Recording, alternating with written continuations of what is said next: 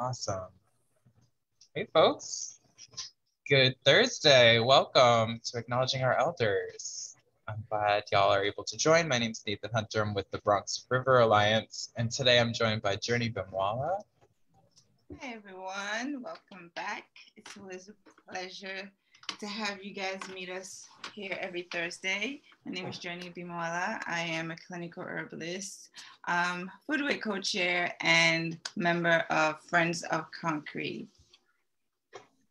Yes, and we're so excited to be joined by Lashette today. Lashette, welcome to Acknowledging Our Elders. Would you mind just introducing yourselves to folks? Hi, Lashette Williams, I guess. I'm a local here in the Bronx, about 20 minutes from the foodway, and an increasingly avid user and visitor of Concrete Plant Park. And happy to be participating in this series. Thank you, Lashette. We are happy to have you here. So this is going to be fun. Sure is. I'm just going to pull up our kind of guiding PowerPoint so we can have some visuals to introduce what are we talking about today, Lashette? We're talking about plantain, wild plantain, plantain leaf, I stress is not to be confused with the banana-like plantain, totally different plant altogether. And there are various different types of plantain. So I'll be focusing on 2 or 3, but they're all part of this plantain family, the Plantago. Yes. You can see on the screen there. And I'm focusing on the ones that you'll find pretty easily in abundance in the Foodway and Concrete Plant Park.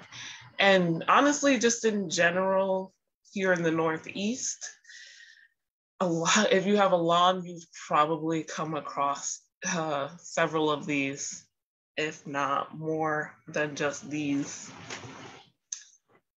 And what do we see? On the screen, we're seeing 3 on the left, the Plantago regale, then Plantago major, also called broadleaf plantain, and on the right, the Plantago lanceolata or narrowleaf plantain. And to be perfectly honest, I don't know a lot about Plantago regale, so I'm going to focus on the other 2. But the main thing that they have in common of being part of the plantain family is they're green plants that grow out in this like rosette formation, or like when you look at a rose from the center, they grow out in kind of a circle.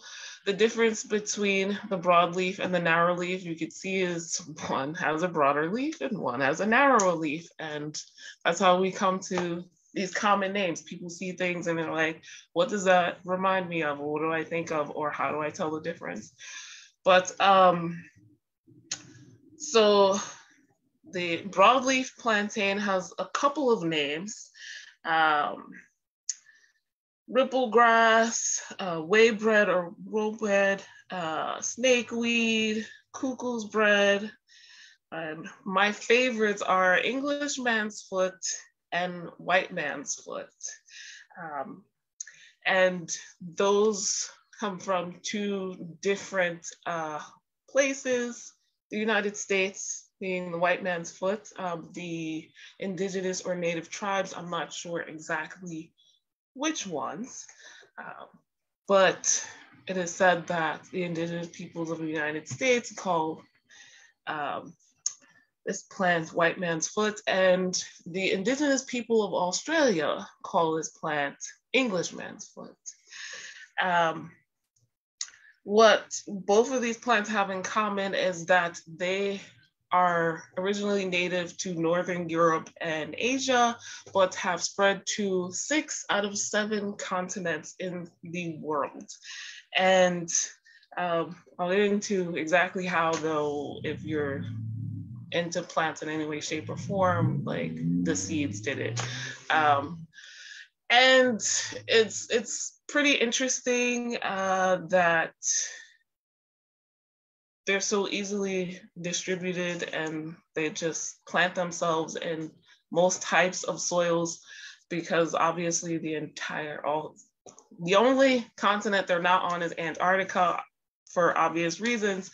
But it's very interesting to me that there's all these different soils and earth materials on the different continents, and yet these plants are growing there anyway. So I thought I'd share that. The Narrowleaf Plantain, the one on the right, some names are ribwort plantain, snake plantain, black plantain, long plantain, jackstraw, lamb's tongue, and many other names. What they have in common, other than spreading through almost all the continents and being native to Europe and Asia, the seeds are very sticky. And we get back to some of those names, English man's foot and white man's foot, and the fact that scientists are able to tell that human settlements have been in certain places thanks to, in part, the seeds of these plants, or these plants growing in certain places, so they can follow in the footsteps of the Englishmen or the white men from Northern Europe and see where they settled based on where those plants have shown up. You can harvest them, and I'll get to the reasons why you'll want to in a second, but you can harvest them from spring till fall. They're already growing in Concrete Plant Park, and like I said, probably in a lot of people's lawns. This is considered a weed. I believe that both the broadleaf and the narrowleaf, I'm not sure of the Plantago Migueli, but I think both of them are known to draw a lot of nutrients from the soil, taking away from the grass that a lot of people want growing evenly on their lawns. So a lot of people dig them up and get rid of them, not realizing that the seeds stick around literally. But you want to get the leaves usually before they flower. If you plan on ingesting them, because you can use them in your salads, they're good for you, those spring greens, and your soups and things like that. Just for cooking, you want to get them in early spring when they're less bitter, if that really matters to you, but they're still edible in the summer and the fall. It's just personal preference, I guess. For the seeds, you can harvest those. They start being really available, it seems like midsummer and into the fall. So we say all of this, but it's like, what are we using these plants for? Why do I want this weed? Why do we care? So they have a lot of uses. And I just think it's cool that, you know, the earth is giving us something that we could need in various forms. So you can use the fresh leaves for either the broadleaf plantain or the narrowleaf plantain. Just use them whole or bruised slightly for poultices. So let's say you get an insect bite while you're out in the park. you can break off some leaves and put them directly onto the bites, and they help relieve itching and small burning.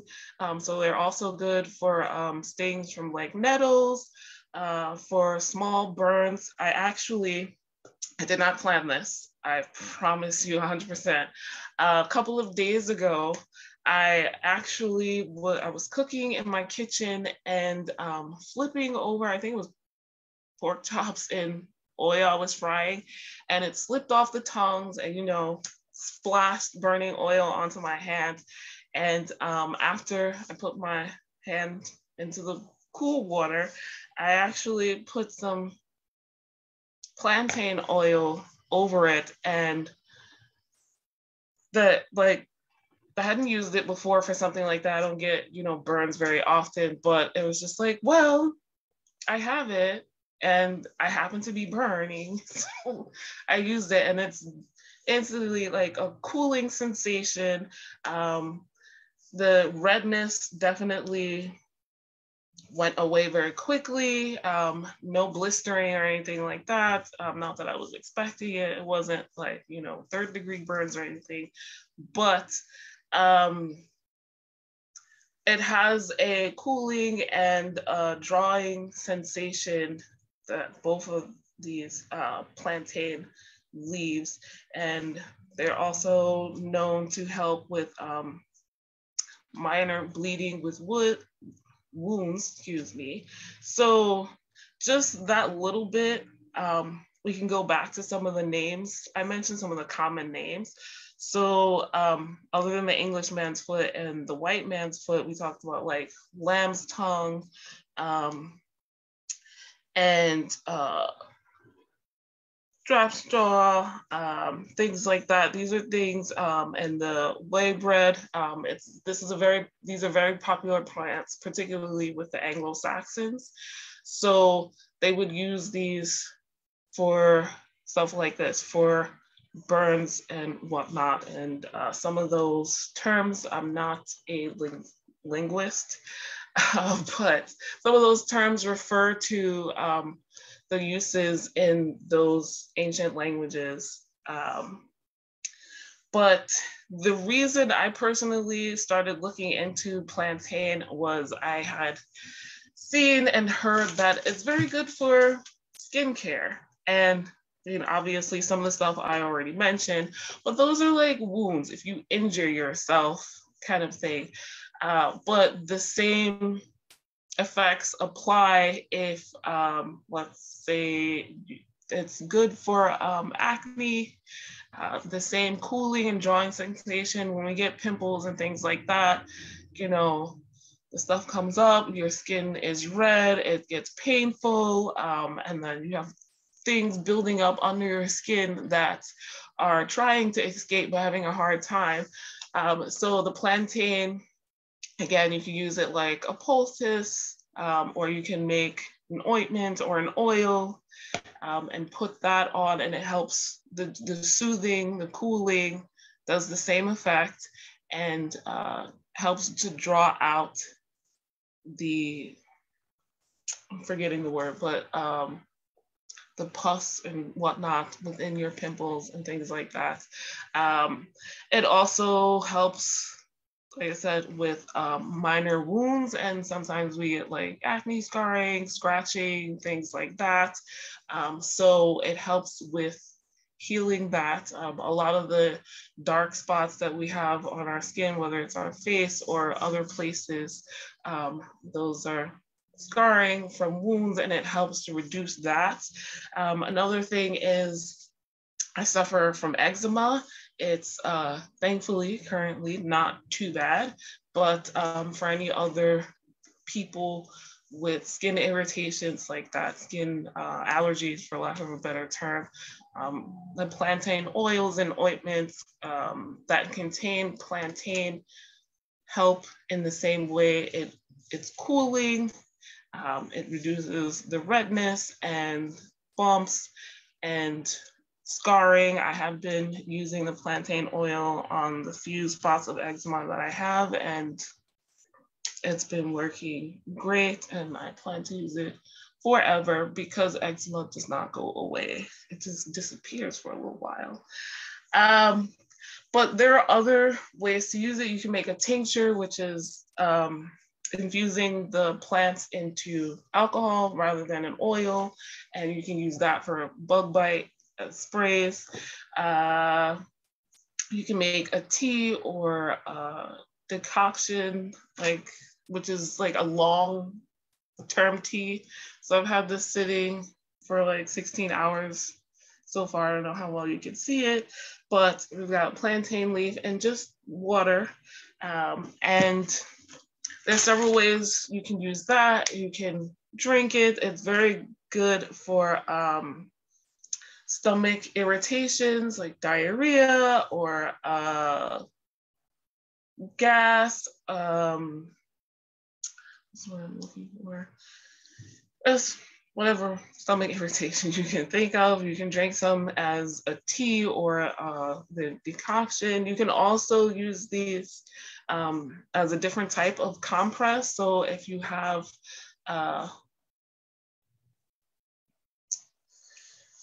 what's the bandages we use? I'm forgetting the word. It comes like not a band-aid, but like if you're making a compress, you would use cloth, like a white cloth or cheesecloth or like a breathable kind of fabric. Yeah. But I forget what it's called, but it comes in a lot of first aid kits. So you can use that, dip it into the tea or the decoction and wrap it over your wounds. It's good for a lot of bronchial complaints, allergies, and things like that. You can drink for that. Use it as a mouth rinse. For irritated eyes. And I mean, a lot of this stuff, I do have a lot of allergies, so it's another reason I was like, well, let's try out this plant that I hear about, because a lot of allergy symptoms, especially in the springtime, you get the itchy and watery and red eyes, the runny nose, the itchy and sore throat, that kind of thing, and it treats a lot of those symptoms. Just as a tea or a decoction, reducing inflammation and that kind of thing. So, but yeah, it's anti-inflammatory. It has astringent properties, cooling, soothing, like I mentioned. It's also good for UTIs, apparently. I have luckily not suffered from such a thing, so I cannot speak for the effects of plantain for that, but that is something I wanted to mention. And the only other thing, usage-wise, is that's important to me and might be important to others is spiritually. I started a lot of the plant study stuff because of spiritual reasons. And there's a lot of overlap in these areas. So you don't have to be practicing a particular tradition, but if you're doing, I guess, magic or for yourself or for any kind of spiritual practice, magic meaning like you want to put energy out into the universe to have the things you want or need in your life brought in. Plantain is a good plant for that. It's most popular for using with drawing, bringing things to you. So that ties into one of the actions that the plant has physically on the body, just bringing things to you, drawing them to you, or removing them from yourself, like negativity and negative people. Another use is rewilding, since it's a plant that has been brought all over the planet. If you want to, get in touch with your less civilized, more unconscious self, your connect more with Earth, things like that. Be a little bit more wild, I guess. Using plantain in your rituals or in your magic is something. And also strength, healing, and snake repelling. That is one thing, one major use I forgot. So plantain leaves are apparently good for snake bites. Again, don't have personal experience with that, but you can use it immediately, the fresh leaf, or as a poultice using the tea or decoction for snake bites. So of course, spiritual, mirroring the practical life of things, you would use it for snake repelling, whether that is a literal snake or, the figurative snakes in your life. That's up to you. But yeah, so that is most of what I know about plantain and some of the uses I had for it. I know it's also used in traditional Chinese medicine. I am about to butcher this name, but Che Xiangji is what it's called in traditional Chinese medicine. And I'm not sure the details. I know there's some overlap, but they obviously have their own thing. And it makes sense since it's spread worldwide. Wow, thank you so much. That was great. You gave us so much information. You even reminded me of some things, actually. So I thoroughly enjoyed that. Wow. So, you know what I want to mention? Because you mentioned that's about the skin, right? Because yeah, Plantain is really good about the skin. How to use it with the compress and things like that. But when you was talking about it, what I was thinking in my head, I was like, you know what would be cool? Drying out the leaves into powder and, turn into a facial mask. Oh, yeah. Yeah, that would be good. And, acne and all that other stuff. So I'm like, yeah. Do a little thing and then see and put it on, because it draws out impurities. Yeah. So that is one of his really great ability, is able to draw out impurities. So I really love that, because with acne, not just with wound, but with acne and all kinds of things and impurity in your face, so trying it out will be really good. And people that love to make soap, right? Our soap making people out there, Lashette just gave you guys an awesome and additional herb that is great for the skin, whether it's eczema, acne, wound. You add into your soap, the butter mixes, all of those things. So I loved it. It is very popular for that in the skincare community. And yeah, making the powder and then doing a face mask makes more sense than just sticking leaves on your face, and it's something people will be more familiar with. I like that idea. I have to try it. No, I have to try it. It's a must. Yeah, because I really used it a lot for either wound or mosquito bites, right? Mosquito bites happens all the time. Now, one thing I have to say, it doesn't, for me anyway, and my children, it doesn't always make the itchiness part of it go away, but the swelling, the swelling definitely goes away. It will diminish the itchiness, but still a little bit uncomfortableness, but it's not as much. So I've experienced it that and that was something happening. Oh, where's plantain? Chew it, put it on it, squeeze enough of the juice out.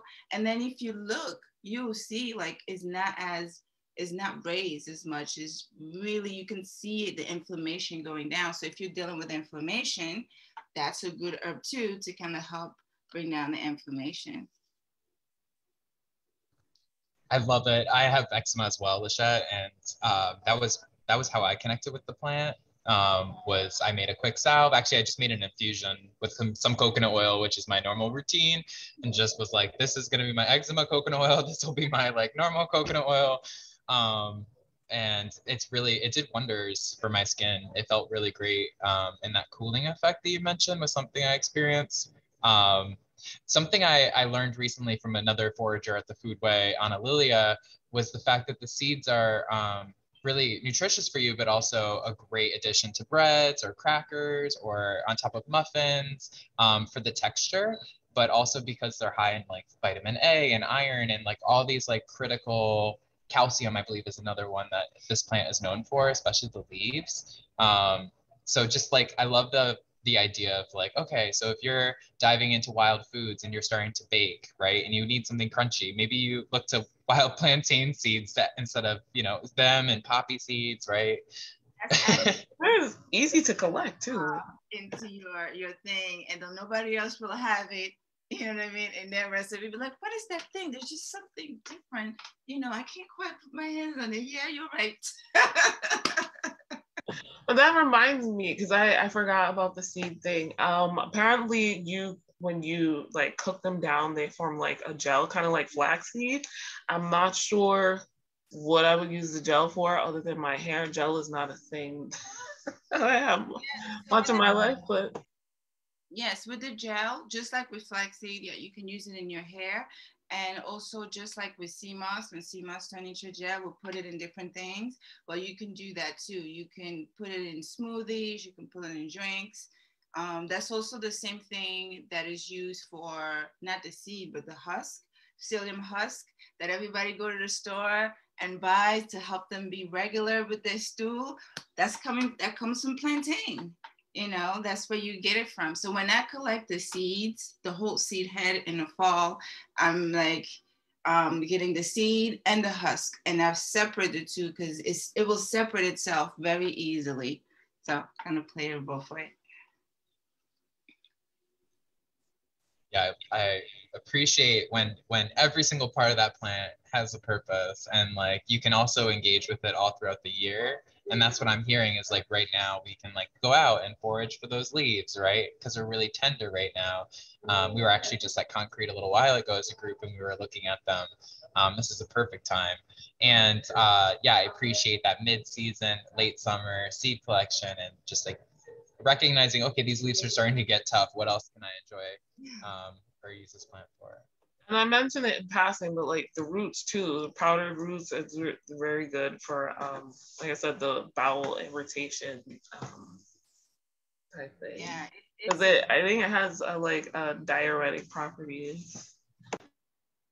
Yeah, plantain is one of those plants, like even if, because you talked about spirituality and things outside of just the eating and medicinal part, but and you mentioned how you can find it all over the world, right? And different soil, and it's thriving. And for me, what I'm picking from that is always like, wow.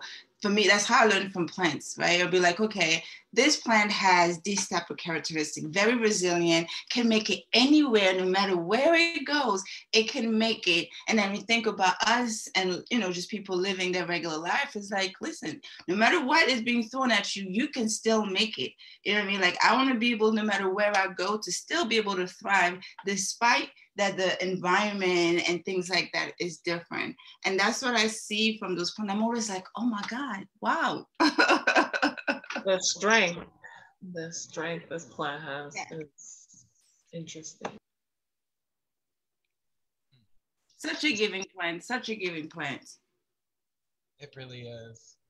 And I appreciate that you brought it into this space because it's definitely something, a plant that we all enjoy year round. So we want to highlight it through this series for sure. You know, we're wrapping up on about 30 minutes. I'm wondering if there's any closing thoughts before we kind of head out for the speak.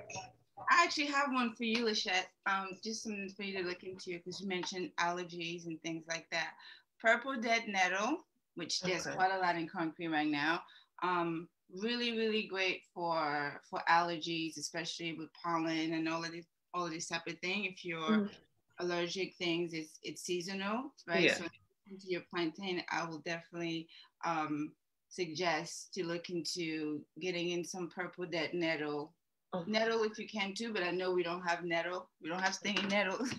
Yeah, I've heard about nettle and just like finding regular nettle, but I didn't know about the purple dead nettle. Yeah, I'm just everywhere, so I'll go. We'll set you straight. Collect some. After a couple more seasons, you'll be walking through and not even knowing, like, oh, I'm not affected this year. It's great. It would be nice. Thank you.